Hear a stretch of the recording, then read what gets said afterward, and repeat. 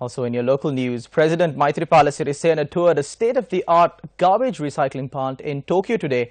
Around 600 metric tons of garbage is processed daily at the Shinzō garbage recycling plant. The president inspected the plant where operations are carried out in an environmentally friendly manner. The president's media division said that the heads of the facility informed the president on how the activities of the recycling plant are conducted.